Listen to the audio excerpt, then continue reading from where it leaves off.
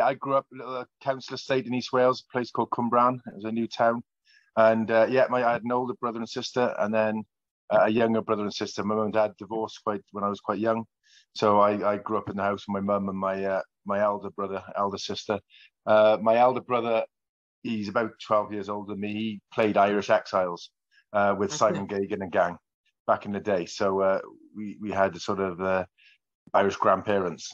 So we had that gave us the idea, I suppose, when he realised that and he played. He went on a tour. I think they toured the south of France, Biarritz area.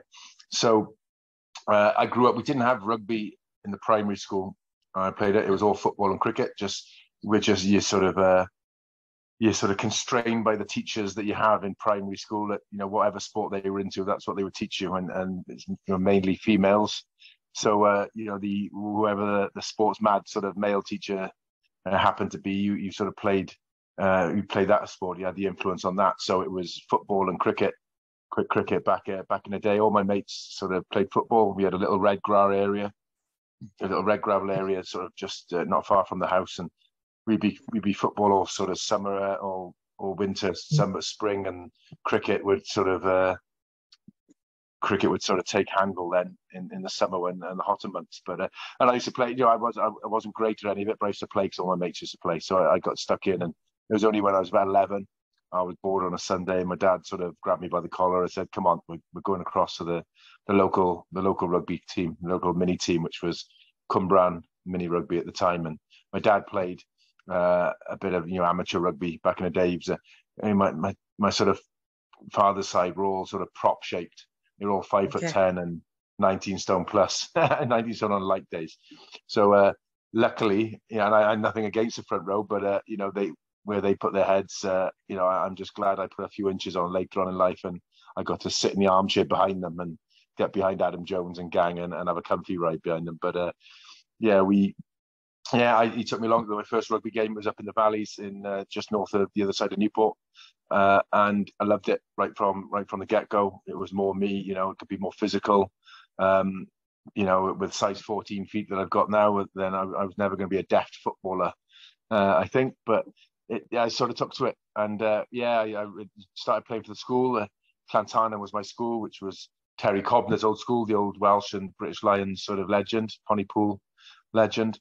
And he was a sports master before he left, before I got there. But it was the heritage was laid down with him. So I was keen as mustard playing for club and school. So it started from there. So, but a late bloomer, so 11 years old. So I missed all the early rugby, the early mini rugby side. And I suppose, Ian, you mentioned there having a brother that was 12 years older than you that played rugby, and obviously he would have started at a young age with your, and obviously probably influenced by your father as well. So did you always sort of look up to him when he came home with sort of his rugby achievements and how he was getting on? Was it always talked around the sort of dinner table as well, and that make you sort of that bit jealous to try and emulate or his sort of success? Well, not so much jealous. He helped me out. Because when I started, he was a late bloomer as well, so he was known as stretch. We were like the tall, thin. My mother's side was the stretch side, so we were the tall ones. The dad's side was the squat side, but yeah, he was known as stretch, and I was always young stretch. And I used to watch him play, so I want to emulate him. And and he started putting a bit of weight on and wanted to go running. I was getting keen, so he'd take me out on sort of road runs. Sort of in the evenings when he'd get home from work, because it was still sort of semi-pro there. It was just before the game went pro.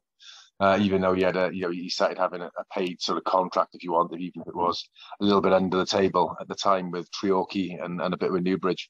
But he'd take me out running, and then when I got a bit faster than at running, a bit fitter, because I was a lot lighter, then he took me to the weights gym at Cwmbran Stadium, and he'd give me a tune in on the weights then, so he knew he could overtake me on the weights. But I used to watch him play on a Saturday when we were playing mini rugby, which is a Sunday. I'd go and watch him play with my sister-in-law, and we go across. I ended up being best man for him when I was 17, and I used to go to Newbridge initially and watch him, and then when he joined Treorchy, just towards the end of his career, that's when I started playing youth rugby. So that took up my Saturday. So he was an inspiration, to be fair. My dad was good. He used to take me, we missed an age group at Cwmbran, around about under 14s. and he used to take me. The next nearest decent team was Pontypool United, sorry. And he would take me, he would drive me up or arrange lifts or arrange, transport up there where after in the summer I'd ride my bike, it was about a 6 mile ride. I'd ride my bike to pre-season training, ride my bike home.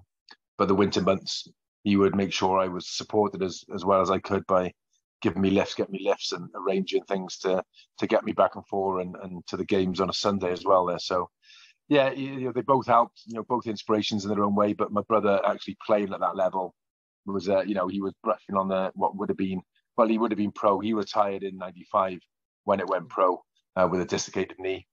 And then I came through there. My first season was 96, 97 season. And I suppose that, Ian, in terms of growing up and watching an awful lot of rugby, and your house is sort of steeped in rugby from what you're telling us, did you grow up with sort of the heroes of the 80s, like the Gareth Edwards, these types of guys, in terms of, were they your sort of role models, your sort of inspirations, those Welsh teams of the late 80s, and were sort of figures out of those, especially playing sort of the forwards as you played in terms of lock? Did you sort of looked up to, or did you admire the flares of the scrum halves and the fly halves and the wizards of Welsh wingers that they had, or were they your sort of heroes? Or do you find admiration to guys that sort of played up front, or was it all the flair bearers that got all the scores and the tries that you started to try to emulate when you were out playing with your friends? Do you know what? A bit of everything, really. So I grew up, and the video cassettes we had in the house, my brother was 101 best tries, greatest tries, volumes, however many.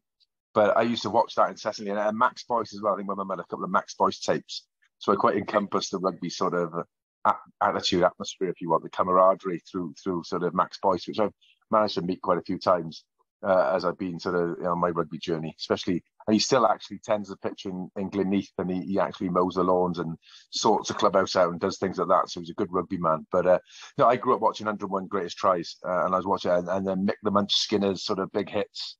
We had a guy called Mark Perigo that used to play for the Scarlets. That was a fireman, but an incredible athlete, just completely off the wall, a big hitter, one of the first big hitters in Wales. And those are the guys I'd watch. But then I'd watch the flair of the Gareth Edwards, the Phil Bennett. Sadly departed quite recently, Phil Bennett. But just absolute wizards, and the Barry Johns and the Ian Evanses as they come through. Great try scorers.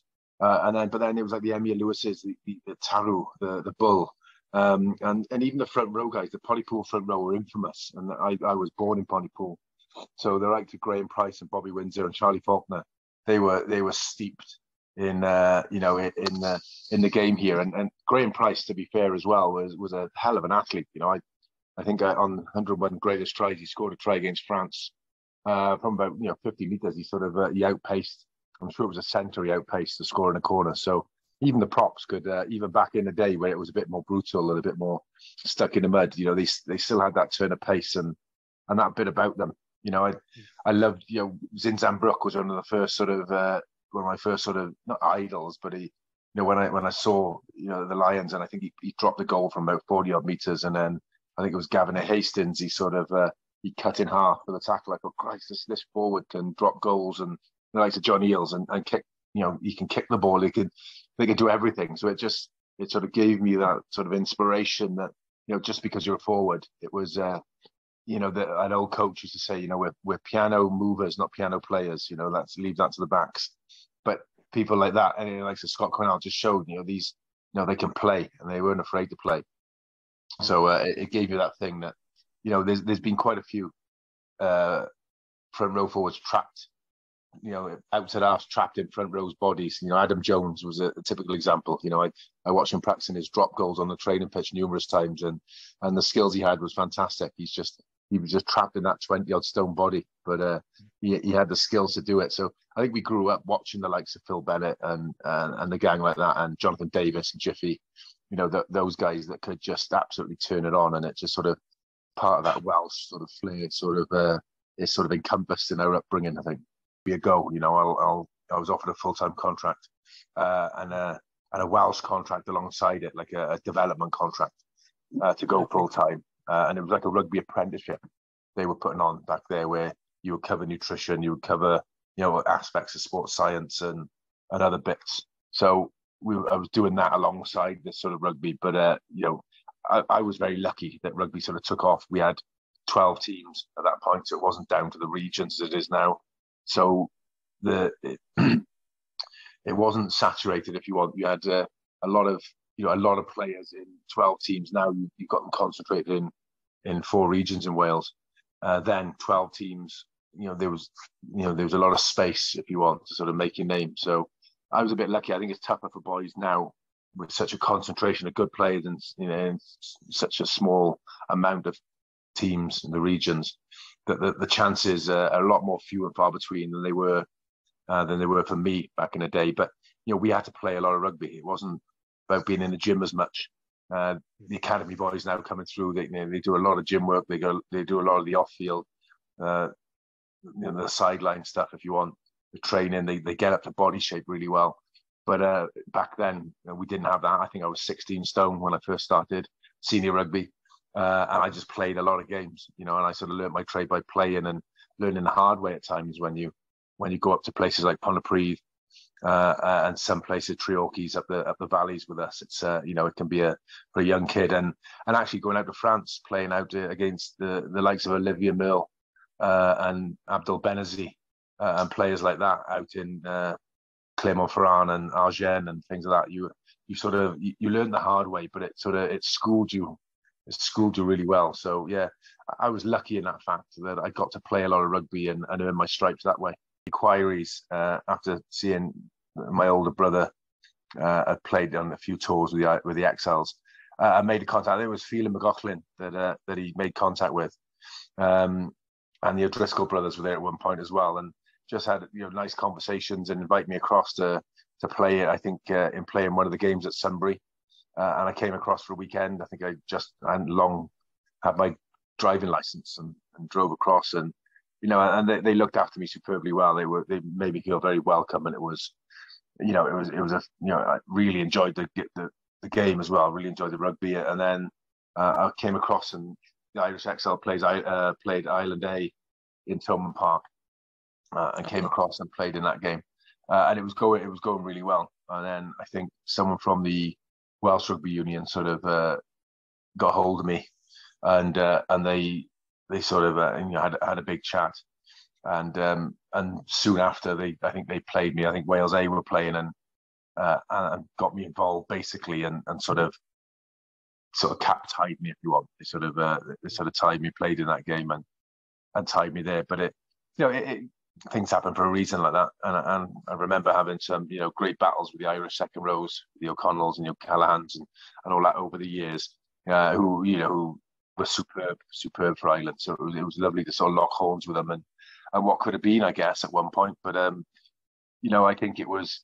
I was brought up in Wales, and the Irish thing was fantastic, but this was sort of my heritage and things like that. So I think it would have been a bit of a disservice if I'd have come across, really. And I suppose, Ian, you made your debut for Wales against South Africa in 1998. And obviously South Africa were the world champions in 1995. And players like Joos van der Westhuizen, to mention a few, Bob Skinstad, some iconic sort of players in that sort of an era, and especially around the pack and sort of forwards as well, in terms of some of those players that won the Rugby World Cup in 95. They're sort of still revered in terms of South African rugby there today, especially that pack. How was it like making your the position that I was in school, where I was struggling at certain subjects? And we play the video, we play some of the clips from that game back in 98, and it's still to this day Wales's worst ever loss. It's still the biggest points margin we've ever conceded. Basically the message to the kids is, keep trying, because there's sometimes you come unstuck in a big way, but if you're willing to give up, you can just give up. But if you keep having a go, you can turn it around. And I think within a year of that game, we almost beat South Africa in Wembley, and then within 18 months we beat them at the Millennium Stadium before it was fully built.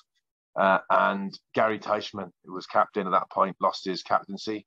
I think Nick Mallett lost the coachship, and he got sacked. And then I was lucky enough to play with Gary Teichmann. He came to Newport after that. Got to play with Gary Teichmann and Percy Montgomery and Andy Marinos and Robbie Kempson come across for a bit as well, and a few others, Bobby Skinstad. So I got to play with these legends, so not just play against them. And so, and you're playing against Hugh van der Westhuizen was incredible, and and sadly, he's not with us, and managed to play in one of his a charity game for him in Alliance Park just after I retired against a team. I think it was a Mike Tyndall and Jason Robinson 15, which were quite formidable. And Eustace was there as well. He was in a wheelchair bound at that point, and he passed away, not long after that, within the year of that. But it was nice to do something for him, because he was one of the, when you these are guys that I used to look up to as a kid. I used to watch these players, and I'd be in awe of these, especially some of these huge South Africans, and playing against, I think it was Grano Otto was the second row at the time, who I think has passed away now as well. And they had some incredible players, and even when I watch it now, I watch the players filing off at the end of the game when we're showing the kids their scoreline and how it came unstuck for us, and just still looking at some of these guys. And I was lucky enough at the Ospreys to play with a few of the legends as well. So it was a dream come true for me. I sort of I got to literally live that dream, or come off a council estate in Cwmbran with that. I had very little opportunities. I guess it was you had to sort of work quite hard for every opportunity you got, and the next thing I'm playing alongside the likes of Gary Teichmans and the Marty Hollers and the Justin Marshalls, and some of these sort of Percy Montgomerys, these legends of the game.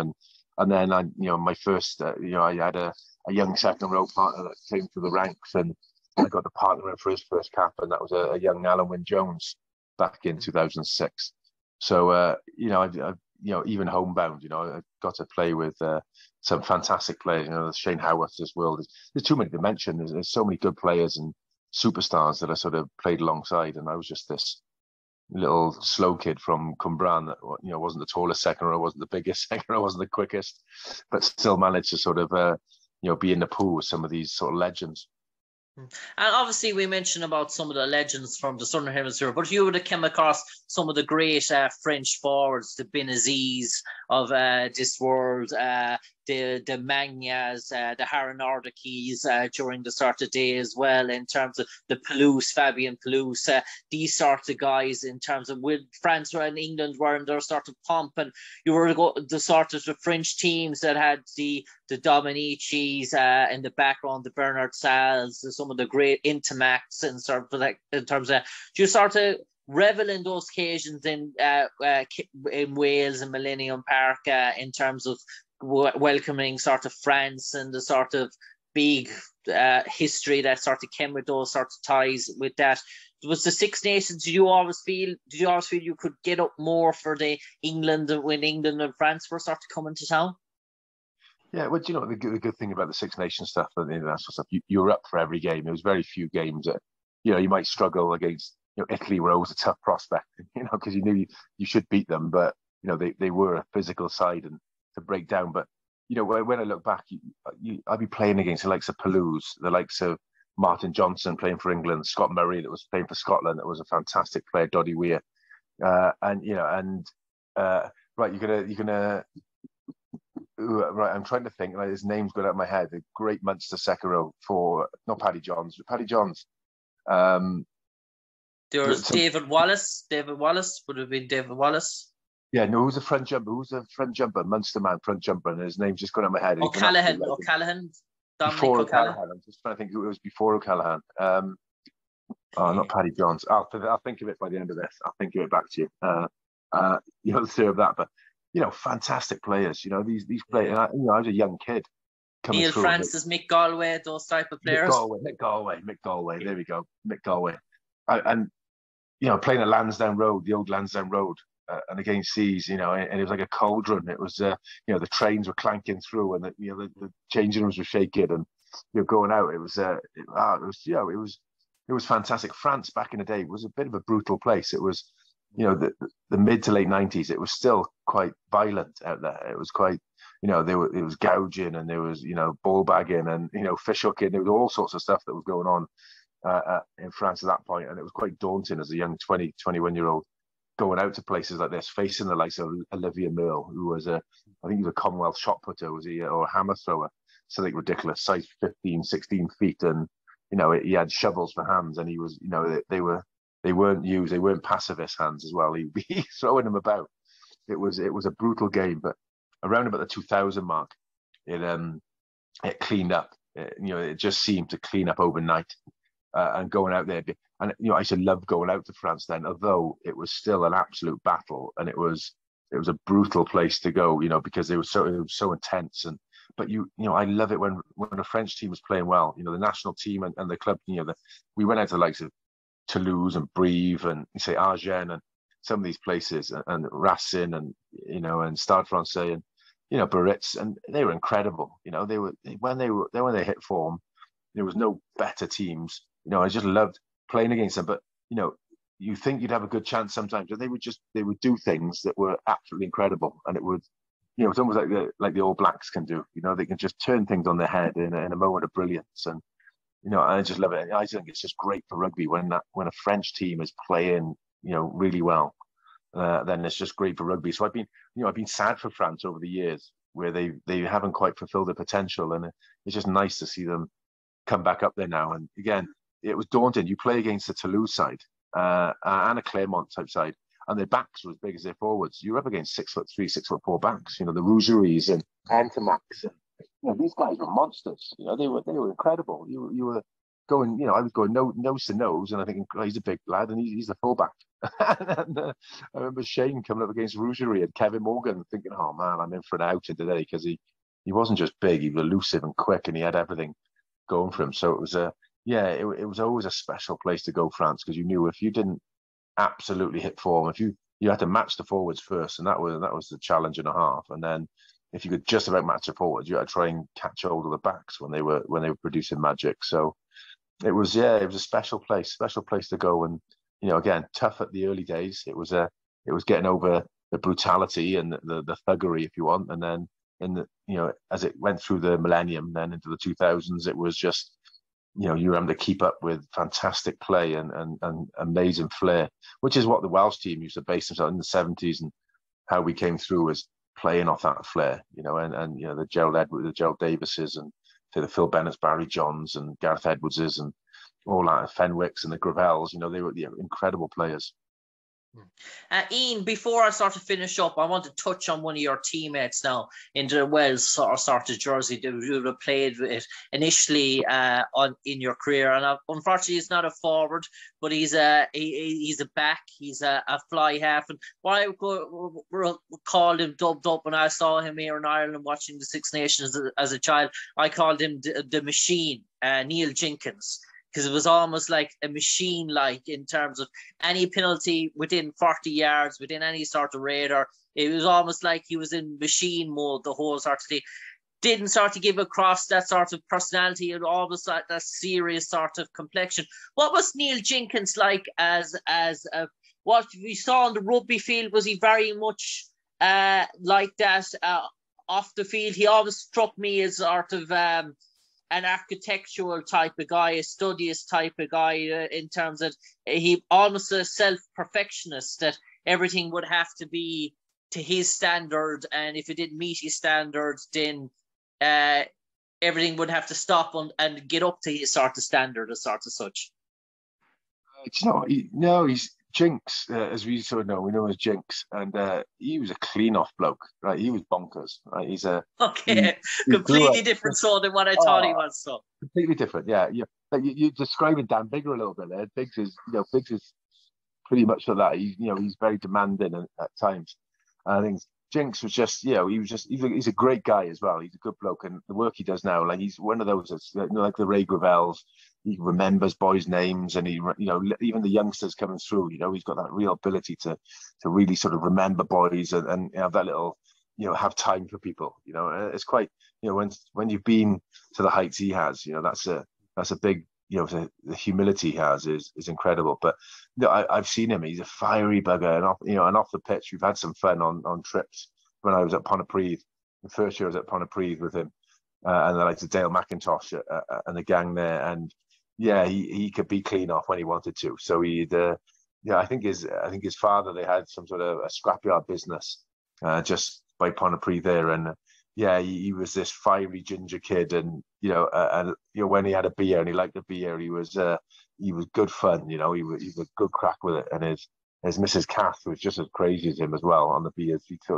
She would meet him with craziness, but just a top guy. And again, when we went through a lean spell in the 80s, when we won games, 80s and 90s, it was Neil, it was Jinx that was the catalyst for that. And, the famous win we had in Wembley where Scott Gibbs scored that try and Scott Quinnell burst through.